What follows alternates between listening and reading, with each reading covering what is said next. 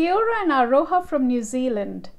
Today I'll be drawing a character, a street scene with funky buildings, a flower vase and a wine glass. I hope you enjoy these paintings. I start drawing a character very lightly on a 165 GSM paper. I draw this from imagination, so I don't have any reference photo. My characters come to life from shapes. I do these as illustrations for my storybooks, so I thought I'll draw one to show you how the process goes about. I draw a circle for the head, a rectangle for the body, and two triangles for legs and for the arms. I use Winsor and Newton watercolors, and I've done already a first layer here. You can press the downward arrow below this video to see a list of the supplies used in these paintings. In the second layer of colors that I use red, black, alizarin crimson, and I mix the blue and alizarin crimson to give a purple hue. I use Faber-Castell fine liner artist tip pens to draw lines on all my paintings. At some stage I try using gel pens, but I didn't like the effect so much, so I switched back to the fine liner pens. Since these are 10 to 15-minute practice sessions, I don't spend too much time on them. I just try to make quick sketches and meet my aim of 10 to 15 minutes practicing daily. So this is more or less the completed painting, and you could use any designs, patterns for your characters. The second painting is a street scene. I love to do these funky buildings. They're all distorted buildings, and it could be for two reasons. One is I suck at drawing buildings, and the other thing is I enjoy seeing them, in different tilts and different shapes.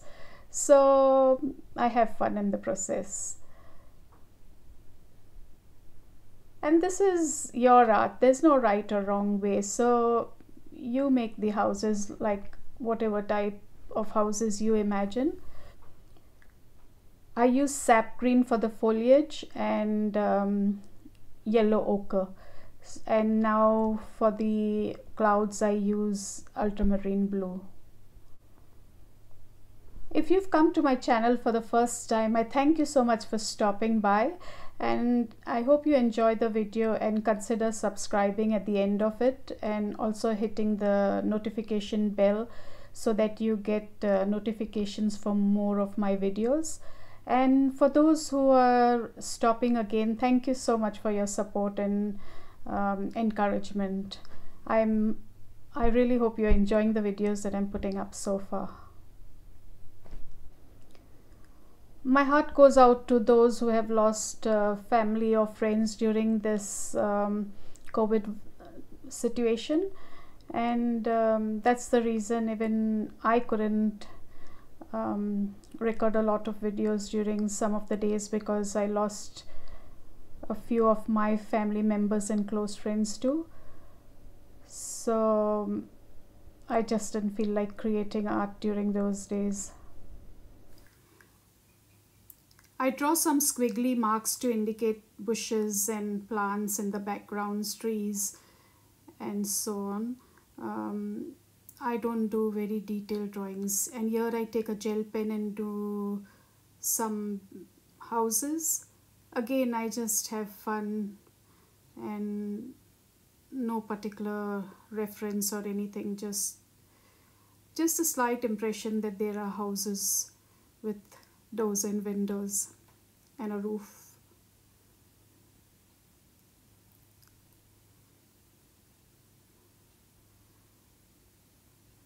The funkier you can do these buildings, the better they look, because I have done previously quite distorted shapes and they really look cool.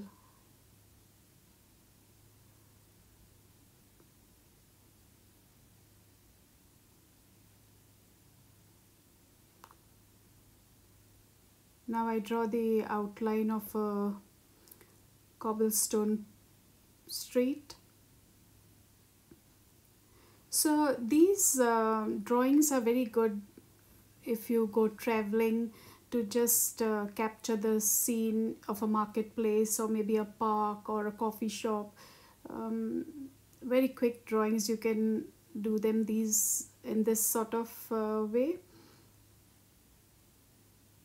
And even besides traveling, if you go out and you have to wait, like if I have to wait at the doctor's office or if I have to wait for an appointment, I take my sketchbook and draw the scene of the office or something that catches my eye.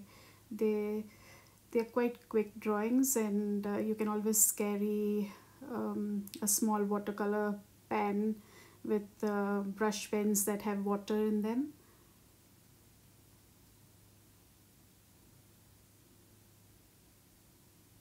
I have a sketchbook fully dedicated for my travels and do a lot of travel scenes like this.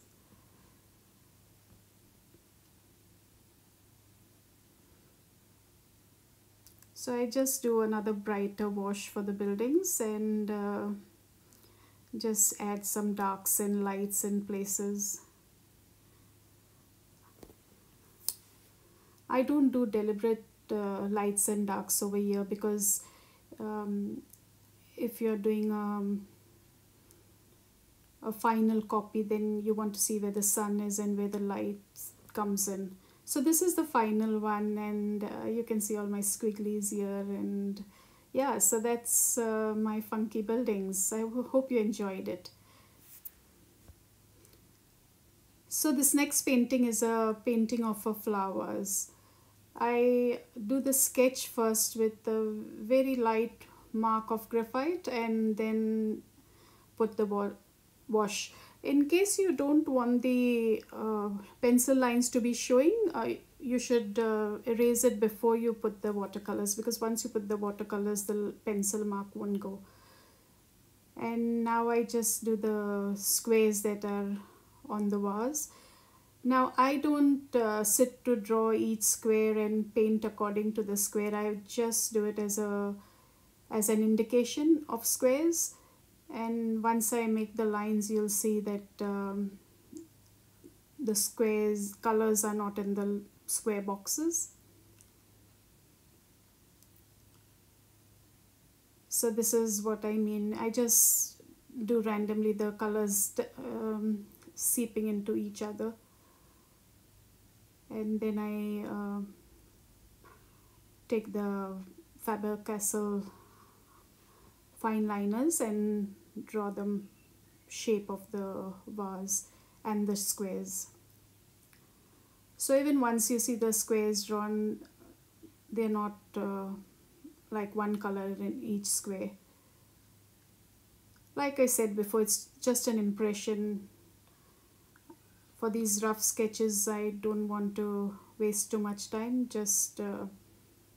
And I like these organic paintings, that are not set out deliberate to do something.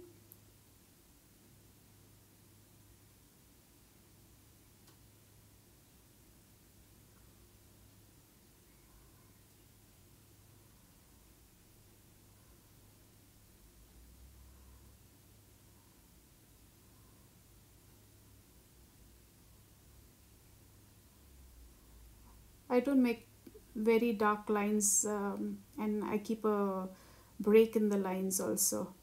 I sign it over here, but then I realize I haven't done the other lines to make the squares, so I start doing them now. But I mean, even if I had forgotten to do it, it would be fine. They looked cool anyway.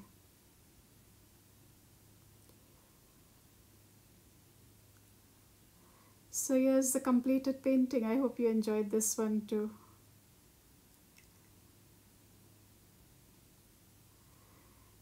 The last one is a wine glass. I was actually having a glass of sparkling soda, and then suddenly I got this idea of doing the painting. So I just roughly sketch first the shape of the glass.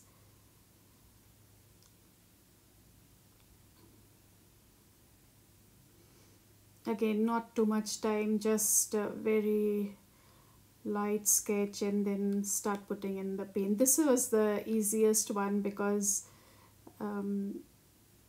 it was just a very rough impression of a wine glass with some contents in it. And I like when the water flows like that way. So if you want that sort of effect, you have to do it on a wet tone wet technique. So the blues and the alizarin crimson that I use to make it into a purple, I just keep on applying, lifting off some paint to show the light that reflects on the glass. Again, I keep doing in layers and then lifting out every time that I put the paint. I lift it up with a dry brush.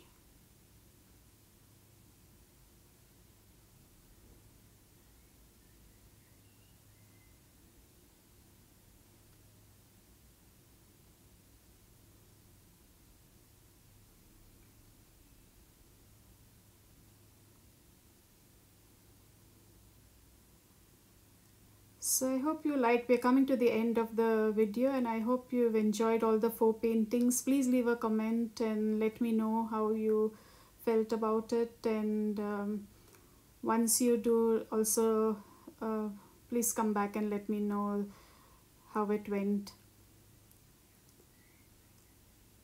And thank you again so much for watching. Don't forget to hit the like button, and for those who are stopping here the first time, please consider subscribing. And I'll be putting in a lot of more videos. So I take a gel pen here. See, the gel pen looks very nice on this now. So it depends.